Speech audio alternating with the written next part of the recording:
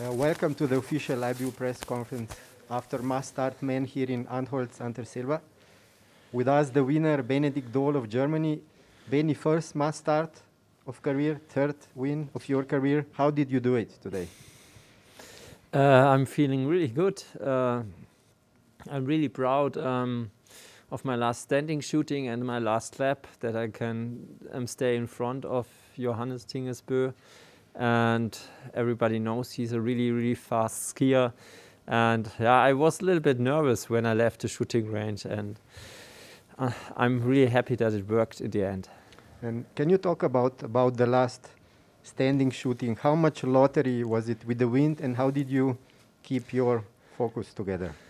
I think we had really good conditions at the shooting range for both standing shooting, and yeah, I realized that he had one miss, and I could go back to my shooting and go back into my concentration, and I said I need to risk also a little bit in rope holding for the pursuit. I make a really defensive shooting and it worked not so good, and today I try to go a little bit more offense, and that's worked perfect.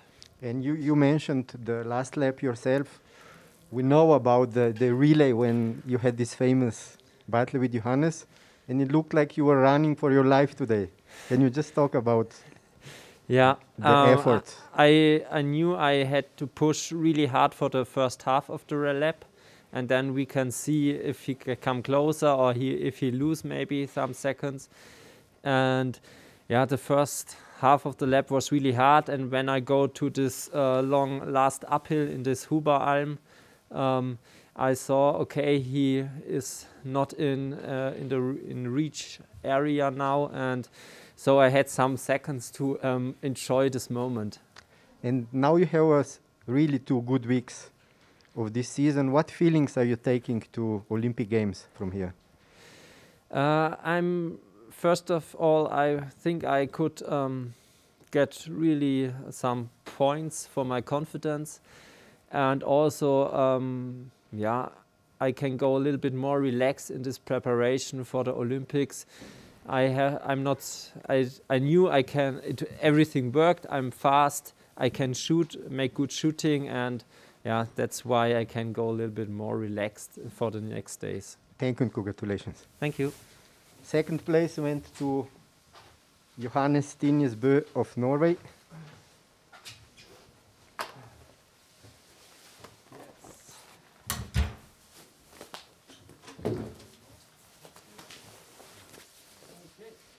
Johannes, at the end of the day, it's another positive step for you towards Olympics. So how would you rate your race today? You pushed really hard for 4 laps. Yeah, I went for the win today from the first start. I really believed I could win the race before the race started today. So I was quite confident, more than normal. And I think that's why yeah, it brought me in such a good position. I was in an attacking mode. And you, both competitions here, you've been really pushed first 4 laps.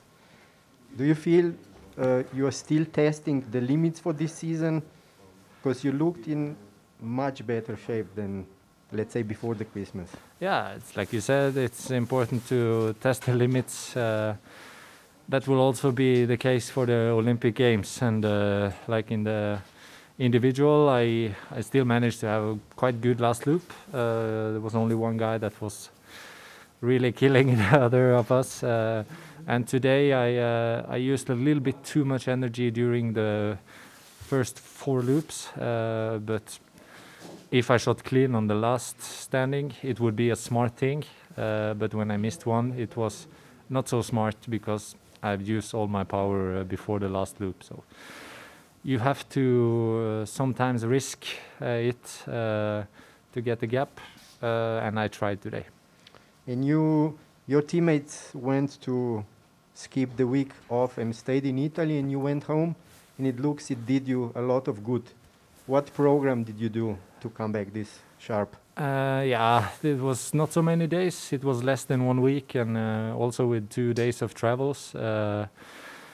I just tried to to take a good recovery, train a lot, and by these things together, by also sharing meals and the rest of the hours during the day with the family, it was a very nice day. So I managed to really load the battery 100%, and that was important before going away for the next 5 weeks.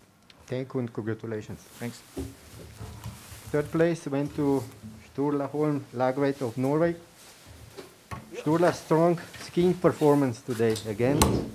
A well-deserved podium. How did you structure your race today? It was a tricky race.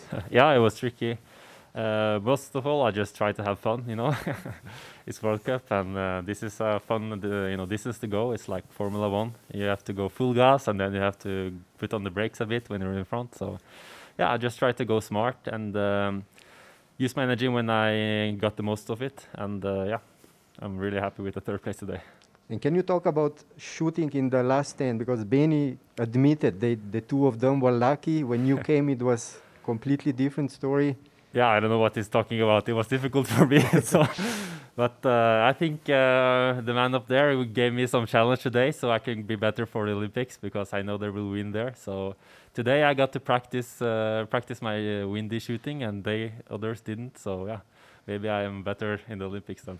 So with this unplanned training today, do you feel you still have room to improve some small adjustments before you enter your first Olympic Games? Of course, yeah. It's not the perfect race today. Of course, I had 2 mistakes in the second prone. It's very bad. But I know how to do better, and I'm not worried.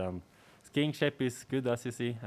So yeah, I'm only looking forward to the Olympics. And such good skiing eases your pressure on the shooting range, because everybody's looking at you after last season.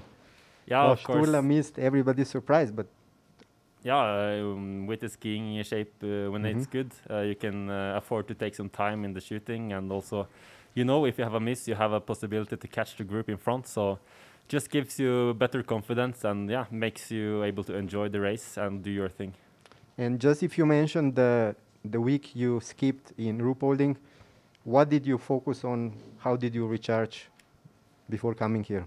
Yeah, we were in Laegreid, training camp in altitude, and it was to prepare ourselves for Olympics mainly, because it's at 1,800 meters in altitude, and the same altitude is in Laegreid, so we get to experience how it is to ski in that altitude. And also it was good for this week, you know. Antholz is also altitude, not so much, maybe 1,600 meters, but still you can feel it. So coming from 1,800s down to 1,600s maybe made us more prepared than the other athletes. Thank you, and all the best in Beijing. Thanks.